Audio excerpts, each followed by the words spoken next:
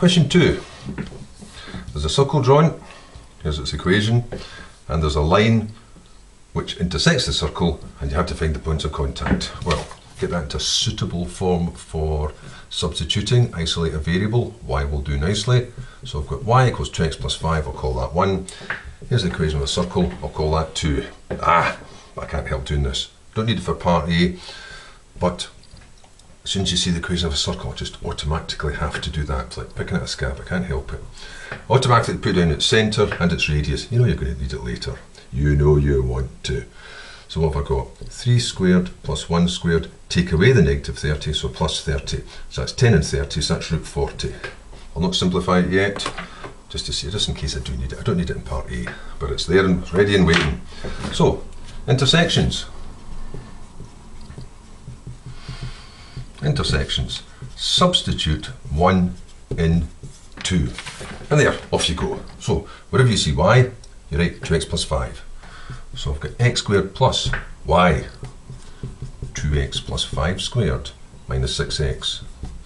Whoops, minus 2 times y, 2x plus 5, minus the 30 equals 0. Right, get these brackets out. X squared plus another square bracket, so that's 4x squared, twice the product, 10x doubled, 20x. Square the last, 25. Copy that down. Minus 4x, minus 2 5s are 10, minus 30 equals 0. Then, what have I got that bracket for? Add it all up, I've got 5x squareds. And at this point you're thinking, oh, the rest are full of 5s. For the x's, I've got a 20, take away a 10, so that's plus 10x. For the numbers, I've got a minus 5 minus 15 equals 0. Straight away, let's knock out those 5s because it is an equation. Plus 2x minus 3 equals 0. Factorise that. Nice and easy, just x can only be 1 and 3. The plus goes to the bigger one, must be opposite signs. So I've got x equals 1 or x equals negative 3 for the points of intersection. Find the y coordinates. Put them back in. So x equals 1 in this one here. Nah, I'm just kidding. Put it into that one, it's much easier. So x equals 1 in 1 means that y equals 2 times 1 plus 5 equals 7. Now, quick reference to the diagram, which one's which, because P and Q are mentioned. It's got P here and Q here, and supposing that orientation to be correct, then that should be the first one, that should be the negative 3, so it's Q that I've got just now. So Q is the point 1, 7. Then x equals negative 3 in equation 1 means that y is going to be 2 times negative 3 plus the 5, negative 6 and 5 is negative 1, which means P is going to be the point negative 3, negative 1. So there's the first part. Find the coordinates of P and Q. Okay, I did it the other way around, but there they are. Then the second part. This diagram, diagram 2, shows the circle from A in the lower one, according to that orientation, and a second congruent. Congruent means identical, same size, same shape, which also passes through these 2 points, so they share that common chord there.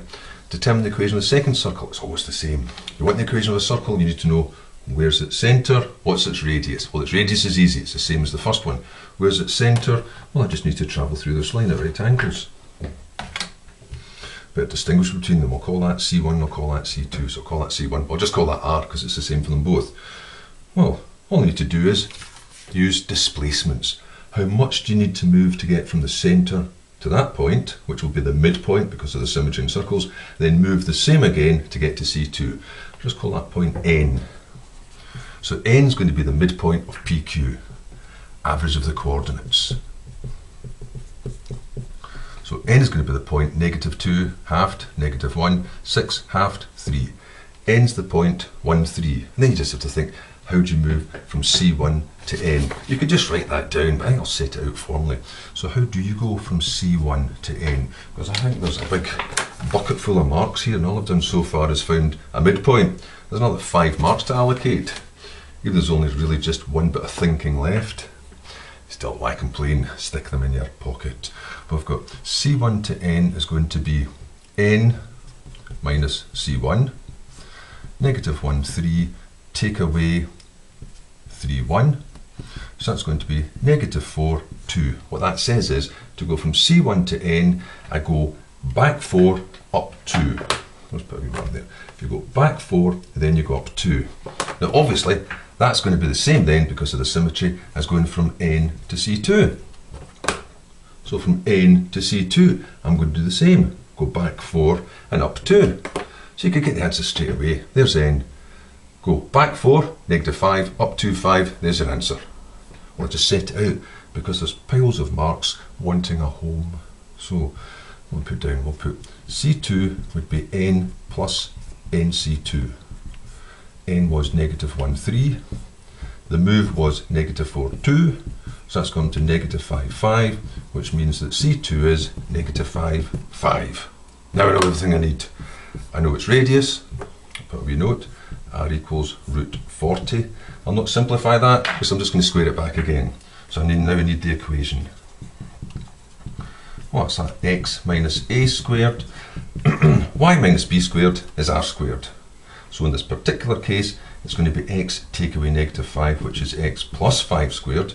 Y take away 5 squared is root 40 squared, which is 40. There's question 2.